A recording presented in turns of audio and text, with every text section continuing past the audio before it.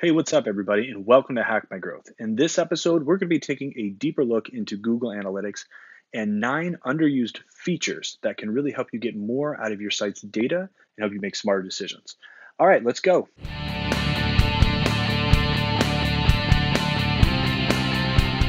So Google Analytics, in my opinion, is one of the most underrated analytics softwares on the market. A lot of times we go and we want to find the hot tool or something that's expensive out there that that everybody else is using because we think that's going to give us the answers. But the reality is we can actually gain a lot of insight using this free tool brought to you by the people over at Alphabet Inc. Now, Google Analytics is a powerful tool, and if you have it set up right and you have some of the connections in, maybe make sure you have the connection to Search Console using Google Tag Manager and some of the other things available, you can really uncover some powerful insights. But even if you don't have everything hooked up, there's a number of reports and features that you can use right now to be uncovering powerful data around your customers. This is the Google Analytics homepage. There's a number of great reports in here. If you just take some time to go over them. One of my favorites is this time of day report. It lets you to see when users are most active on your site. Very powerful report and very helpful when you're trying to plan out your content strategy, engagement strategy. But these aren't the things we're going to look at. We're not going to focus on the dashboard today. We're going to look at some underused features underneath the hood. And the first one we're going to take a look at is the content drill down report. And you're going to find that in behavior, in site content, content drill down. Now, what's cool about this report is that it's organized by your site's URL structure. It's going to group together the sections of your site based on your page path levels, and it's going to roll up dimensions underneath those. So page views, unique page views, time on site, all under how your site's kind of structured.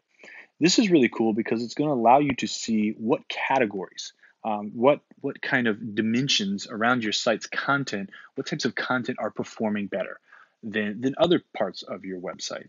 As we can see in this demo account, that the store page is doing much better than store policy pages, which would make sense. People probably aren't that excited about reading store policy pages. But what you can do is you can begin to see what groups of content are performing, how they're performing together when people are on your site, and make better decisions off of that. This is really helpful if you're an e-commerce company because you're able to see what products are most popular, what categories are most popular. But even in content marketing side, maybe you're not an e-commerce company, but you can see what types of content is performing best on your site. This is a great report. It's easy to find: behavior, site content, and then content drill down. The next report we're going to look at, you have to have something set up with Search Console, but once you do, you're going to see a lot of cool data. So we're going to click Acquisition, and then we're going to go Search Console.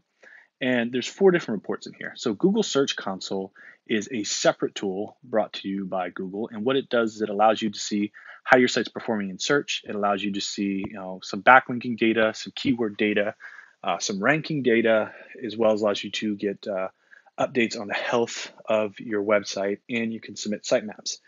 What they do now by tying them together is you can actually see your Search Console data inside of Google Analytics and some click data associated with that. So this is really cool. You can see it on both an acquisition standpoint and a behavioral standpoint. And Search Console is going to give us the insights like click-through rate, average position, so where your site averagely, on an average ranks in Google, how many sessions were driven from these different pages. Something that's very helpful to a lot of companies are the queries. So Google used to give you some keyword data. They've obviously masked a lot of that data, but you can find that data using Search Console. Now, as we see, number 1 is other. So this is all the data that's going to be masked. But underneath that, we have a number of keywords that we can look at. And as you can see, we go to row 10. Well, there's actually 8,000 keywords that we can go through. So I can put this up to 5,000, right? And begin to see what types of terms are driving people to my website. So how many clicks were in the search engine results, which is what impressions is, right? And then what's my click-through rate? And then what's my average position for that term? So this is going to help me see how my site is performing. If you scroll over these little helpful boxes, they'll say, the average ranking of your URL for the queries. For example, if your site appears in page 7 of one query and 3 for another, your average position would be 5. Pretty easy to break down and understand how it works.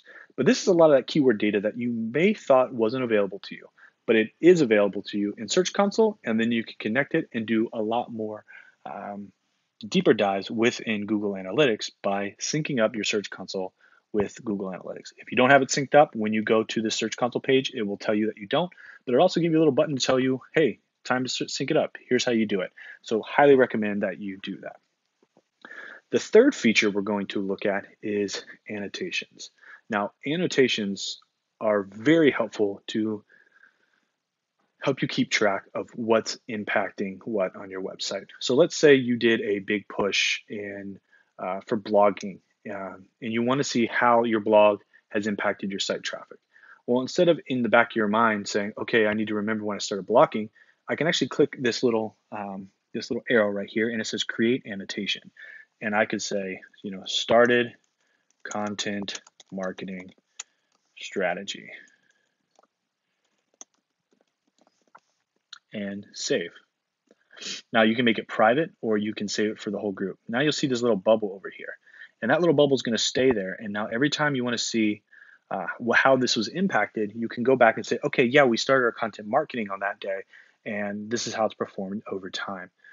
It's a really great way to really give you insights into what happened and how that may have impacted your website traffic. Maybe you had a sale and you want to know, was that spike in traffic just because we were really popular all of a sudden, or was that spike in traffic from the sale? And if you would have had that annotation in there, you would have known really what caused that spike in traffic. The fourth feature we're going to look at are pivot tables. Now, pivot tables are a great way to reorganize your data, get a deeper dive of your data, and really understand how that's impacting, but also getting another look at it. So you're not just seeing it from one angle. Now, if you look over here, there's a number of different charts and graphs. So we can obviously do a percentage and have this graphic chart, but most people just look at the table, right? Well, let's say we want to get more out of that table. We can create a pivot table by clicking this icon over here. And what we've done now is turned our normal source data into a pivot table. So we're pivoting by source metric, but you can also change this by a number of different options. And then we can pivot the metrics on user or bounce rate or acquisition or any of those. But let's say we wanted to pivot this on average session duration. And now we're able to see a little bit different of a breakdown with our data and able to reorganize our data in different ways so we can get different angles on it and get deeper dives on how our users are interacting, how different source channels are performing for us, how is this impacting our overall goal rate, conversion rates. We can put that up here if we want to do e-commerce conversion rates. This is going to break down the data a lot more for us and help us see it in a little bit of a different way to get a little bit more value out of it. If you like pivot tables, you can use pivot tables in Google Analytics, and you can break down your data at a much deeper level. The fifth feature that a lot of people don't know about is site speed and user timing. So site speed is important. We need to have fast sites. We know that Google is looking at our site speed and is going to take that into account when we're talking about performance, when we're talking about ranking. It wants our site to load in under 2 seconds if that's possible, because people do not have a short attention span. So if we go to behavior, site speed, and just start an overview, we can see how the average load page of our site is. We can see how it's performing in different browsers. This site performs best in Google Chrome, and it performs worse in Android Web View. But it can kind of show us, hey, here's how our site's performing in a number of different internet channels, internet platforms. We can also look at page timings, which is going to tell us how each page is performing and show us where the errors might be. Where are we falling off the map, maybe against the site average. It also can give us speed suggestions. So a lot of times we would use Google PageSpeed to do this. Well, this tool is now available to you right inside Google Analytics, where they can begin to tell you, hey, here's what's going on. Here's your page speed suggestions. I can drop this out. What do you know? It opened up PageSpeed Insight for us. And now we're not really having to leave Google Analytics, but we can still keep track of what's going on. Here you're going to have a number of the different things that you can do. Most of the common ones I see are leverage browsing caching, eliminate render blocking. This is very common. I see this almost every single site we run. Optimizing images, some of the things that you can do to speed up this website. Really great alert, really helpful for your web designer, for your web developer, and to make sure that you're having the best user experience possible. Another cool thing that you can do in Google Analytics is actually set up automated emails and automated alerts. In your admin panel, you have personal tool sets and assets. So you can create a number of cool things here. You can track your annotations, you can change some attribution models. Don't do any of these things, custom channel groupings and stuff, unless you kind of know what you're doing, and don't really do them on your master view. If you want to mess around with those, I recommend you kind of creating a separate view to do that. And because you can mess up your data and stuff can get all wacky, and then you pretty much have to start over. But you can set up custom alerts. So maybe you want to check to see, if our site traffic drops to 0, maybe like our tag isn't working anymore or something changed and we removed our tag. You can say, check tag, and it's in the master view. Send me an email when this triggers. All traffic is less than 1. And if I set this alert, every time that I can add my email address here, anytime that our traffic went less than 1 visit for a day, it would send me an alert, say, hey, something happened with your Google Analytics. You should probably go check it out. The customer alert was triggered. Really helpful. You can actually schedule emails. We're not going to save this. Thank you. Right now, we don't have any reports, but let's say you've created a custom report in Google Analytics, and you want to email this report maybe to yourself or to your client. You can use this report in the share option, so you can share the template, or you can set up an email to send out to you. If you just click the share icon in the top left, list the email addresses that you want to receive the report, and they will now get that report with you. So set this up here. You can share a link, or like I said before, share in solutions gallery. We don't want to do that. But this is really great because if your client has a report that they want access to here, they want to see these e-commerce stats, right? You can go ahead and say, this is going to go to Betty at client.com, and you can set a frequency. So one-time report, daily report, weekly report, monthly report, or quarterly report. This is a really great reporting solution. If you need to send reports, it's going to do it for you. It's going to customize the report. You can build these reports any way that you want. There's different dashboards that you can send out, SEO performance dashboards, whatever. You can create your own, or you can also download some from the Google Marketplace, which has a number of different reports. So let's say you need to send out reports to your clients. Well, you can do it right within Google Analytics, send out reports. You can send them to your team, your content managers, whoever needs to see this data, and you don't have to buy expensive BI software.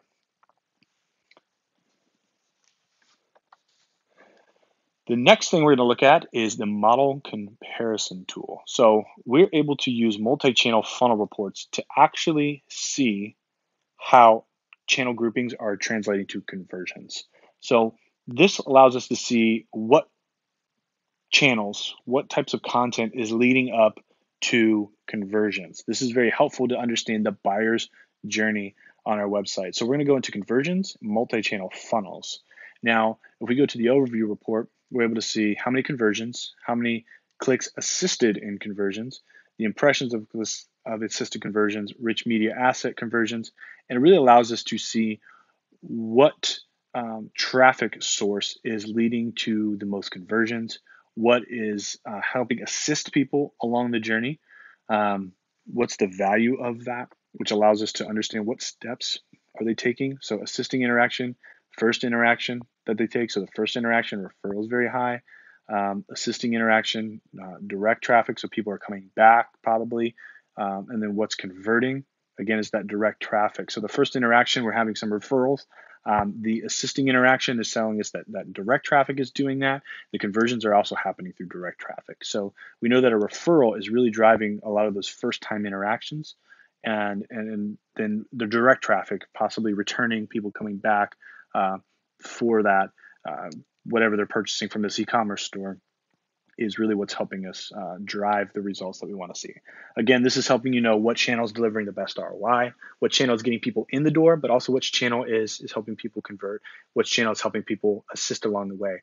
A lot of times we say, okay, well, everybody's converting for direct traffic, so that means none of our other sources are working well. But if we really looked at this report, we would know that people are coming most of the time for the first time through our referral traffic. So our referral sources are actually the ones that are introducing people to us. Maybe they're not the one that people click last for conversions, but they're what people click the most first. And that would normally get ignored if we were only looking at how they converted and not how they found us in the first place. So this multi-channel funnel report is very helpful for us to see that and how that works. And this is available to anybody who has Google Analytics. This is not a 360 tool. This is completely all Google Analytics free. So the last thing I wanted to talk about was something that Google put out a while back that a lot of people aren't even aware is there. Up here at the top right, you see this little button that says intelligence. It has a little 1 next to it. This means Google has a little alert for us, and it's going to tell us, a couple of different things. Every once in a while, if it sees, say, website performance week over week, but you can actually ask it questions. Now, this is what a lot of BI tools are doing, and a lot of people buy and purchase BI tools for this very reason. But Google Analytics has it built in, and I can actually say, what traffic source is driving conversions? They didn't understand that question.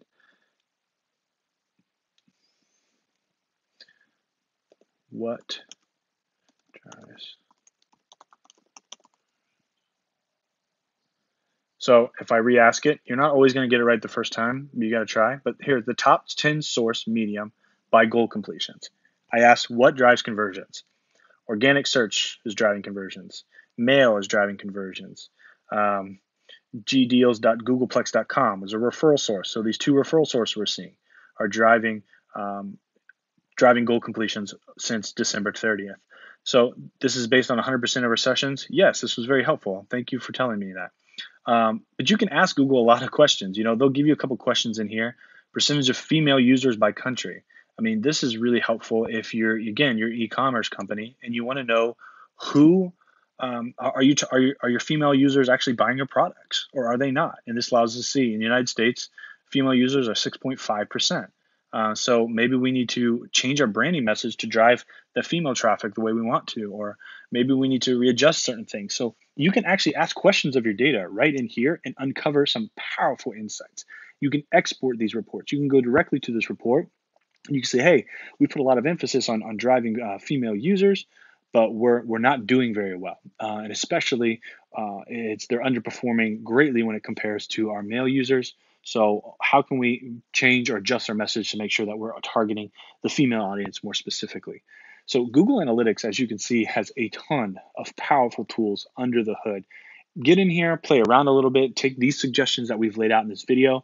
There's a number of other great insights underneath this tool. One website I highly recommend is lunametrics.com. Check out their blog. They've got a number of great resources and blogs available that tell even more about the undercarriage of Google Analytics and Google 360, Analytics 360 if you have access to that as well. Hope you guys enjoyed this video. If you've got any questions, please comment below. And until next time, happy marketing.